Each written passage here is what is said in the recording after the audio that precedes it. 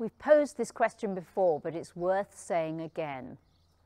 What have you been taught about getting a horse on the bit? Now, this is one of my unfavourite terms, and it does in fact cover a multitude of sins.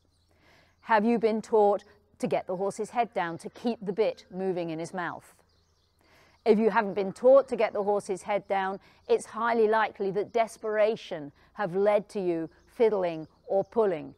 Because the truth is, the statement, get the horse on the bit, is never going to be a bite-sized chunk for any rider. It needs breaking down into its component parts, which is what this course is all about. Of course, I much prefer the term the seeking reflexes, which talks about the horse coming up through his back, reaching his head and neck into the rein. And the rider who knows about that is really intent on using her body to change the horse's back, rather than using her hands to keep the horse's head down. And when the horse is scrunched backwards with a hand kind of stopping his nose advancing, he ends up with his head back, his back hollow, in a posture that cannot be beautiful. It doesn't have that wonderful flowing movement and that top line of reaching and arching with the neck to seek contact with the rein.